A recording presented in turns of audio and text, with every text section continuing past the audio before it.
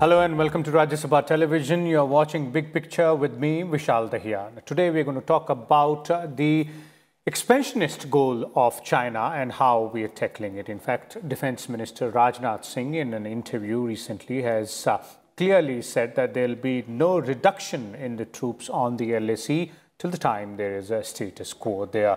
He also said that if a country is expansionist and tries to occupy our land, then India has the strength, capability and power to not let go of its land to anyone's hand. Also added that India will not tolerate anything that hurts its self-respect and will not compromise on its pride. So to understand the entire issue in entirety, we have a distinguished panel of guests with us today. Let me first introduce them to you, beginning with Mr. Vivek Katju, former investor, who is with us. We also have Dr. Sreeram Chaulia, foreign affairs expert, and Dhruv Katoch, the director of India Foundation, is also joining us. Welcome all of you gentlemen to Rajya Sabha Television. Let me begin with you, General Katoch, and let's start by understanding the context of this entire issue as well, also taking into consideration that what the Defense Minister says is something which has been the policy for quite a long time now for India, and we are treading on that particular line only. Oh, well, to put what the Raksha Mantri said in context, let me state that China's expansionist designs have been going on for a very long time now. In fact, it started ever since the Communist Party came to power in China in 1949. Now, they have set their goals very firmly on the Himalayas. They have been treading very cautiously. They have been biting and what we call nibbling pieces here and there.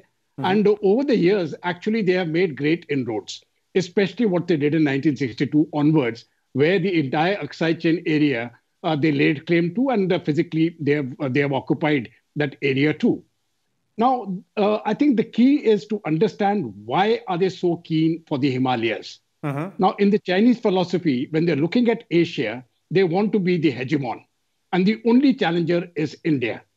Now, if they can get control over the Himalayas, it really means getting control over the waters of the Himalayas. And once you control the waters, being the upstream river, you exercise, you can literally blackmail the countries which are to which the water flows. So I think when you're looking at the strategic interests of China, if they control the Himalayas, in a sense, they control India. Now, that is why right from the time when Mao made his famous statement of the palm and the fingers, he called Tibet the palm, and then he referred to various Indian territories, and he also referred to Nepal along with those territories and Sikkim at that point of time as the fingers. So he had his eyes right from then on Arunachal Pradesh and going right up to Jammu and Kashmir. And this has been the philosophy of China, trying to get control over those regions. And once they exercise that control, if they can capture it, whichever way they do it, they will be the hegemons of Asia. Now, that is the larger design. Now, as far as India is concerned, I think for the first time, and I saw this very, very, very clearly from 2014 onwards, where the pushback started and the Indian government, the political establishment especially said, no, this far and no further. Now, this has actually surprised China, and they got surprised in Doklam too, with the Indian reaction, finally forcing them to go back. But I think they were surprised in Galwan also, the incident which took place in Galwan. And they did not expect that Indian reaction. And I think it is because there has been an Indian reaction that there has been a pushback against Chinese aggressive designs across the world, especially in the Indo-Pacific. Okay. And this, I think, is a very important development. Okay, definitely. That's quite a apt summary of the context out there, as General Katoch put it there. And Mr. Katju, I'd like to bring you in here in two aspects. One is, I believe all of us would agree with one point which General Katoch made there, saying that as far as China's expansionist policy is concerned, that is not new, and it has tried to play its cards at repeated intervals. But it has been surprised earlier in Doklam, then in Galwan, and now with the standoff and India refusing to do a troop reduction, not accepting the status quo. That seemingly is also something which China was not expecting. So certainly, I think the government's policy of making it clear to China and to the world that India will not accept Chinese expansionism and that it will be resolute in defending all its interests, including its territorial interests, is the right approach. But I'm not quite clear if there weren't pushbacks earlier. I think there were incidents earlier, and General Saab would recall some of these incidents. I do not have to recount them, where the then government of India had also taken fairly strong positions, and some of these were resolved after quite a while. Now, the fact is that we have to be clear in our mind that we will have to bring all our resources as a nation to thwart Chinese designs. Of course, they are aggressive. Of course, they are expansionist, and they think India to be an impediment in that design of theirs. So the question is, are we going to re-examine the postulates of China policy that was evolved in the late 80s during the prime ministership of Prime Minister Rajiv Gandhi, and which, and I'm sure my co-panelists will agree, was pursued by all governments, including the present government, as far as China is concerned. And that is why you had the Prime Minister Modi go the extra mile in trying to convey to China that it is necessary for India and China to coexist. But the Chinese have paid scant heed to these overtures that the government made, that Mr. Modi made personally to President Xi. So, when the Chinese response was negative, as has been quite clear from April this year, then the government has correctly adopted a stern position to defend its interests. And I believe that this country would like, and the government seems to be quite clear that it is in consonance with the desire of the country that the status quo anti-positions should be restored as far as the LAC is concerned. The fact is that we all seem to think we know of what constitutes status quo ante, but as of now, there has been no authoritative sort of pronouncement in this regard. Yes, and this is my final point. Defense Minister Raksha Mantri Rajnath Singh, in a statement, if I recollect correctly, of September 15th this year, had told the Lok Sabha of what the Chinese had done. And we get a sense from that, but not a full sense of what will constitute status quo ante. Okay. Dr. Chaulia, two aspects of it I'd like to bring you in. One, as Mr. Katju is pointing out, that, India has always believed in peaceful coexistence of all its neighbors along with itself. But given the fact that China seemingly has not responded positively to these, this particular policy which India follows and tried to, push its own expansionist agenda, the way we have reacted, the way Indian government has put its best foot forward here, and Defense Minister also making it clear in his recent interview, that is exactly the situation right now. But what from here onwards? Vishal, if you take a global perspective, there is this big US-China rivalry, or new Cold War as it's being called. It became very hot in 2020. And despite the change in administration in the US, the consensus appears that the US in particular, to a lesser extent the Europeans, the West as a whole, will continue to eye China with more and more suspicion, and will look to try and put brakes on China's expansionism. In Asia, of course, India, I agree with General Katoch that India is the central obstacle for Chinese hegemony.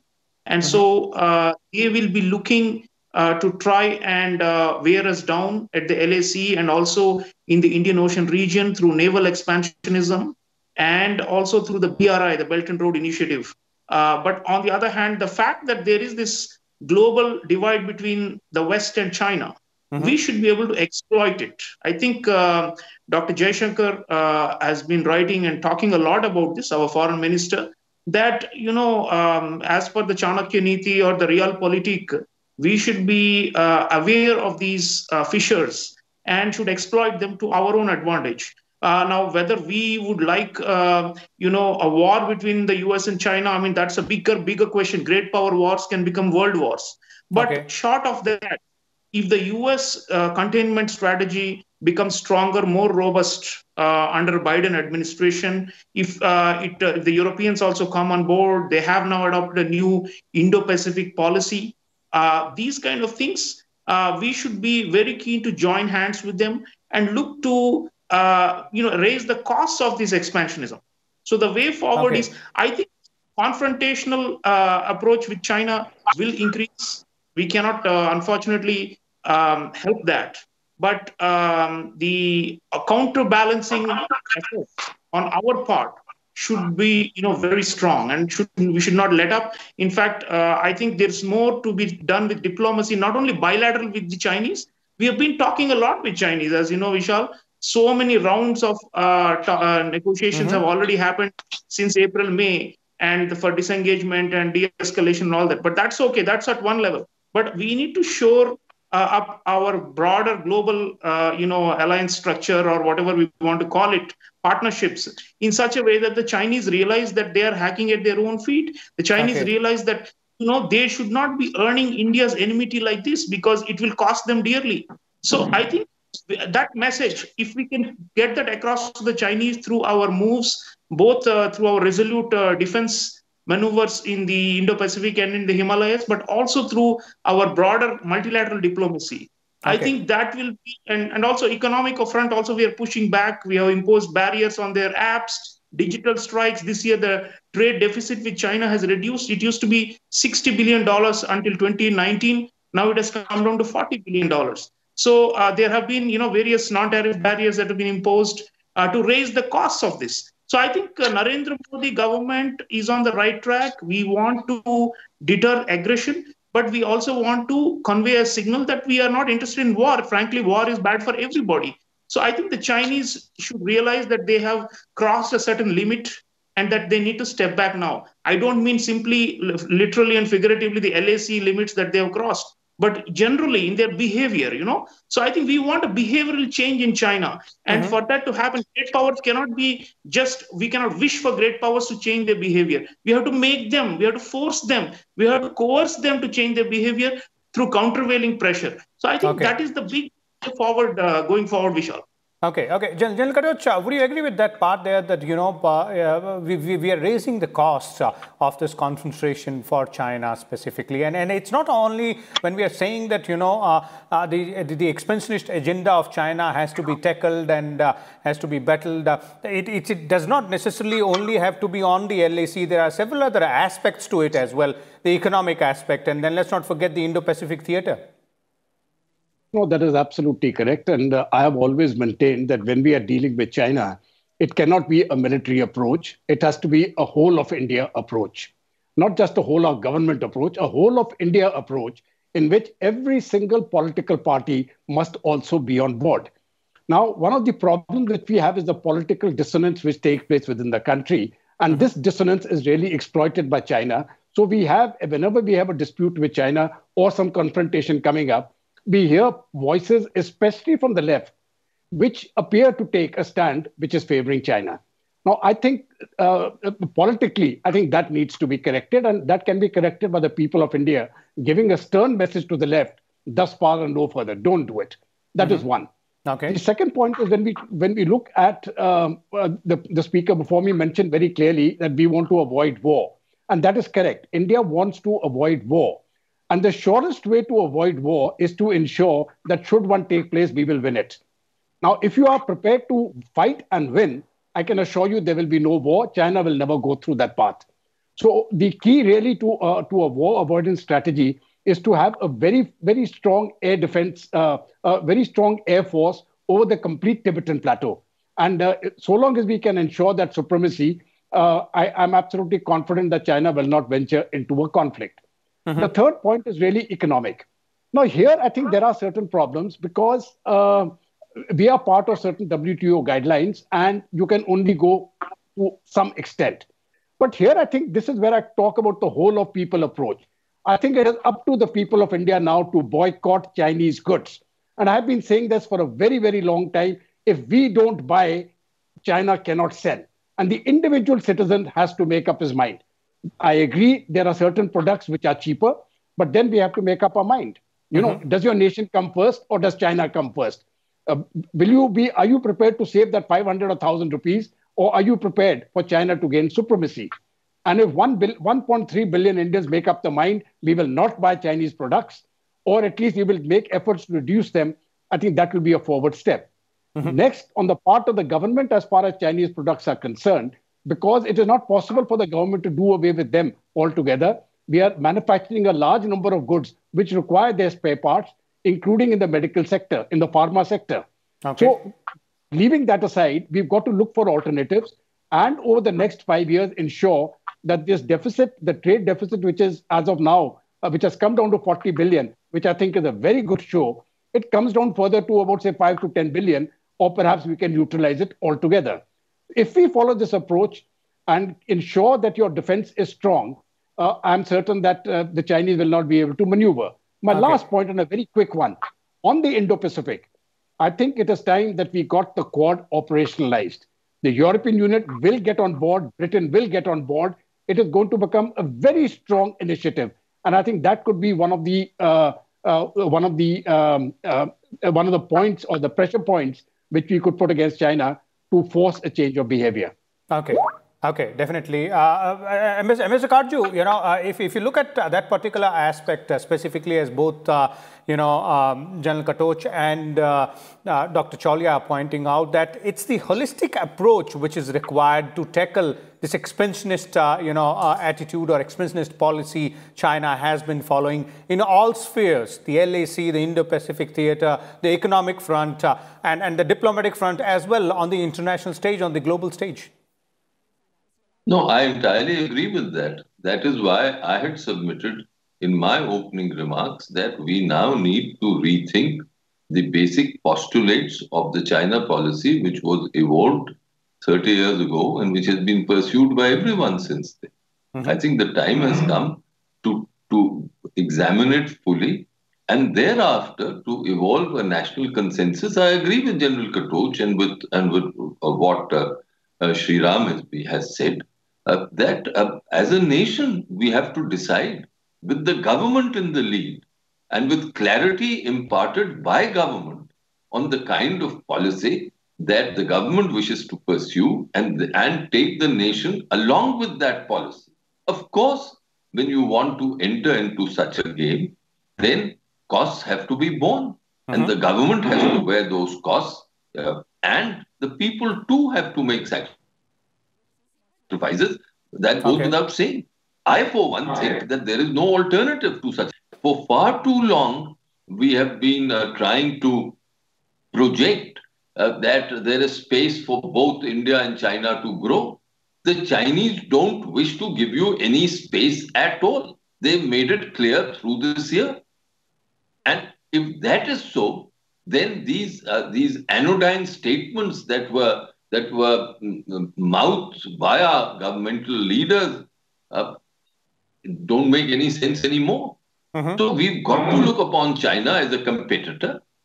We've got to, at the end of the day, realize that while international diplomacy has to be resorted to, and we've got to develop understandings with other major powers who too are concerned about Chinese conduct, at the end of the day, we have to rely on ourselves. For my last point is, which only buttresses this submission that I'm making, that we have to rely on ourselves, because today we do not really know the approach that the president-elect of America, Joe Biden, will take when he assumes office. Of course, the Americans will want to circumscribe the rise of China and try to convert it in a positive direction. But President Trump had followed one method of trying to do so, and we don't know what method President Biden will follow.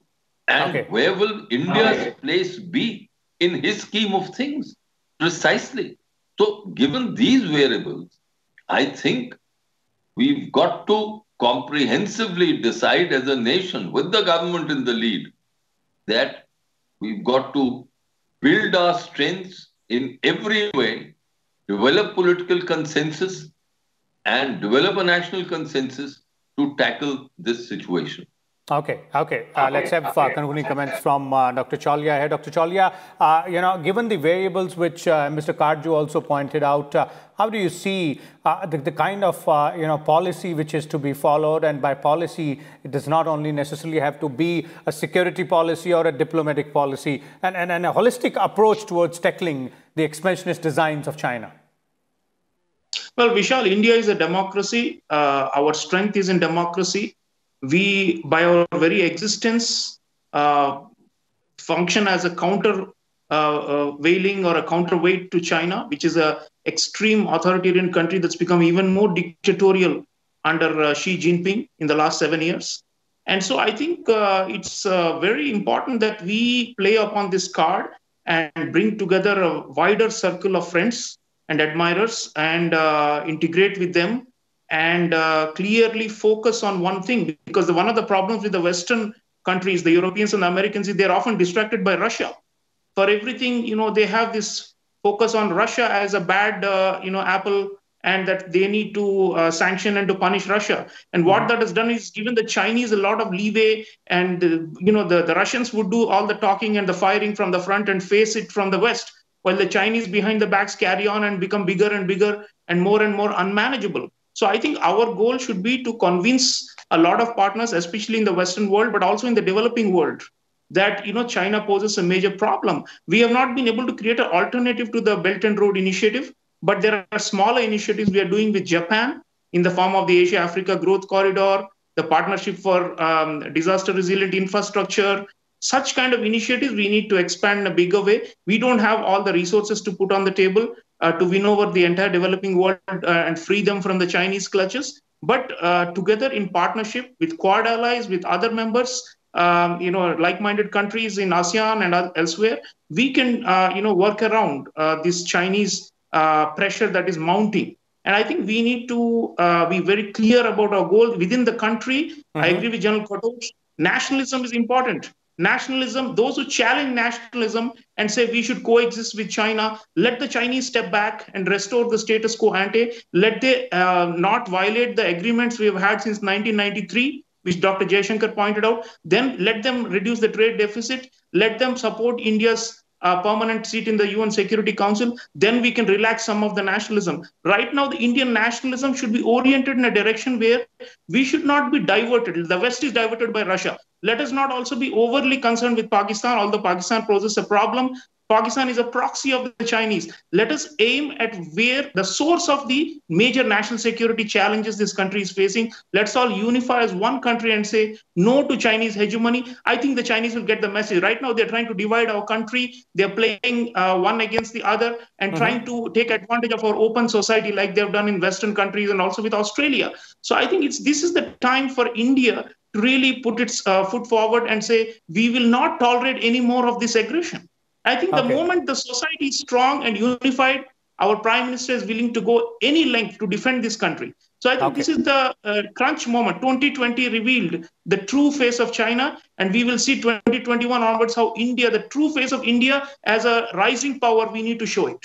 Okay, definitely. That is true there, that 2020 has revealed the true face of China. Thank you so much, Dr. Chaulia and Mr. Katju, as well as General Katoch, for sharing your important views on this very, very significant aspect, which is dealing with China's expansionist agenda. And as our panelists were pointing out, a holistic approach is required here, looking at all variables, be it regional or international and national as well. We'll come back again tomorrow with a different topic. Till then, keep watching Rajya Sabha Television.